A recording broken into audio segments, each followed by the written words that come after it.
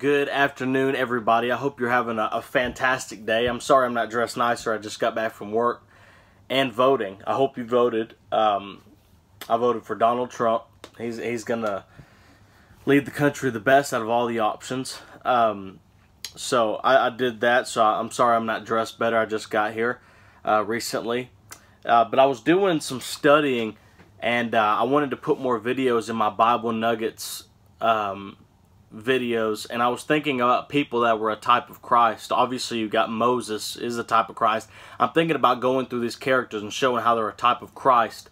You got Moses, you got David, obviously Joseph. He's the most known, you know, the best type of Christ in the Bible. And then there's somebody I want to bring out today, and if you have any more types of Christ in the Bible, please comment down below and let me know. I'm just not thinking of any right this second. And please comment below just what you think, or if there's any more types that you see that I didn't in this. But in this video, I see Uriah, a type of Christ. Obviously, we know David. This is a soldier of David's. This is Bathsheba's husband, or was his husband. And we know that David was a type of Christ, but when you get to this aspect of the story, when you bring up David, all you think about is Bathsheba and David and losing the baby, everything that went on. And David is a big type of Christ until this part of the story. And this is where you cannot find any type of Christ at all in what David does. And it transitions from David being a type of Christ to Uriah looking more like a type of Christ, even when he went through everything that he did. And so today I just wanted to point out some ways that Uriah is a type of Christ. Number one, his name means a light of God. He had a wife that was unfaithful to him. He was betrayed by someone he trusted and was close to. There was a Jewish leader that schemed against him and plotted his death. He took a place of service and refused to enjoy his rightful home, just like Jesus did.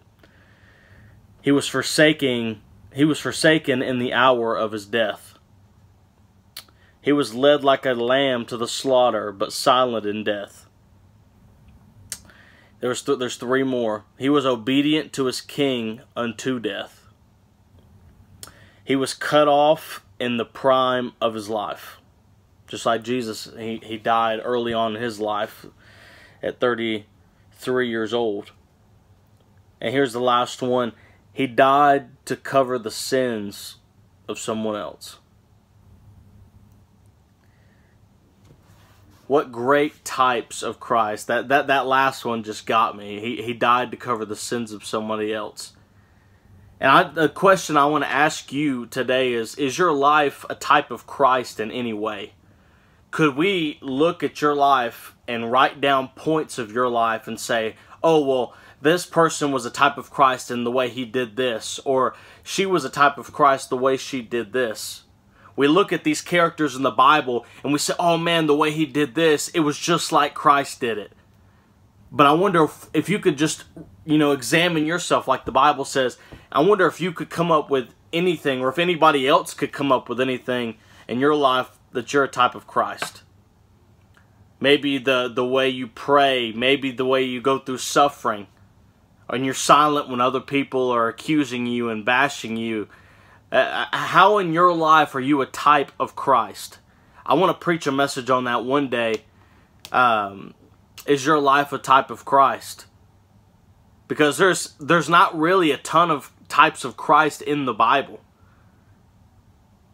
There's so many people in the Bible that could have been a type of Christ, but the way they lived did not represent Christ at all. And so I want to ask you today, is your life a type of Christ?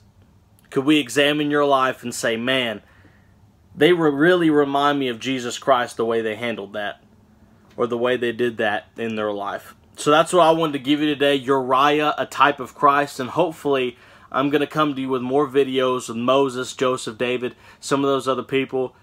But I just wanted to ask you, this is not no deep video or nothing, but is your life a type of Christ? And we need to figure out how we can be the most like Christ. That's what a Christian means, is to be Christ-like. And so I hope you have a fantastic day. Please hit the like button. Please comment your thoughts and just some things you want to add. And I hope you have a blessed day. Thank you so much for watching.